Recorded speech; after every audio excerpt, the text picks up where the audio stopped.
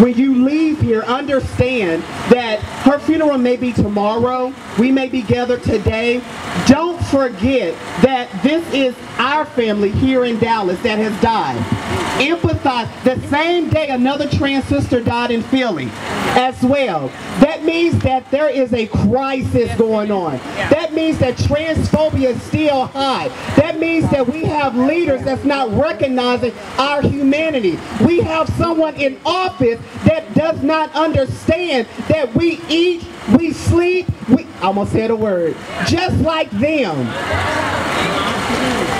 Let me promote this. It's important, ladies and gentlemen, and however you identify, politics is important. We need to vote. That's the first thing. The second thing is that we don't think you have a vote. Just showing up to be counted, all that matters. Muhlaysia had enough strength to show up after her attack at her rally. She was nervous, she was crying, but what she said is that if I just show up, it will give the people hope.